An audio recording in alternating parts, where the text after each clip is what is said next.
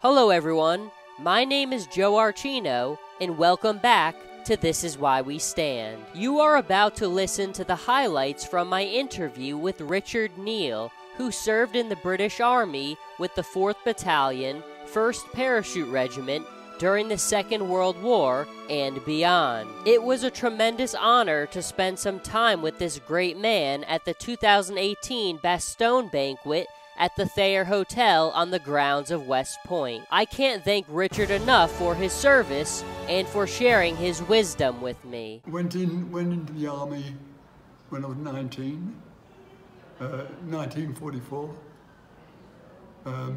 Served in England and then in Palestine. Came back to England and went to Australia. Lived there for 40 years. Came back to England. My wife died, so I stayed in England. And I live in Manchester and that's it. What does it mean to you to be in a place like this, West Point? Now, this is one of the hallowed grounds of American military lore. What does it mean to you to be in a building where, you know, you have pictures of Eisenhower and Patton and all these great guys? It's great, it really is. And it's good to be here. When you said that you've been at this event before, why is it so important for you to make your way out here to the Well, because you meet your American friends, don't you? And they're a good bunch. When you look back on those days, what was it like interacting with Americans, or did you have much interaction with American GIs during the Second World War? Yes,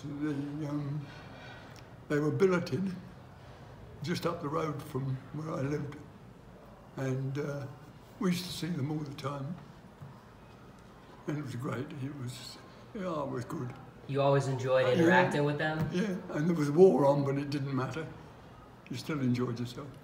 What did you guys kind of do to pass the time when you weren't in duty? Did you guys go out together? You guys play cards? What kind of stuff did you guys do? No, just went out, a few beers. Not a bad way to spend some time, huh? No. When we look at British military history, the First World War, obviously, so many people's families have some connection to it. Does yours? Yes. I had 4 brothers in the First World War. 3 got killed, and 1 was okay. He turned out to be a bus driver. What do you think you want the younger generation to remember, whether Americans or British kids? What do you think they need to know and remember about the Second World War? Well, all they need to remember is what Hitler was like, don't they? Do you think today people really understand the sacrifices that were endured during those times? No. People don't understand? No way. Is there a way we can help make them understand? I don't think so. You had to be there to see. They don't want to know. They don't want to know the terrible things that happen. Is it hard for you do you block those things out, or are they still? No, they're gone. Thank you for listening to this interview.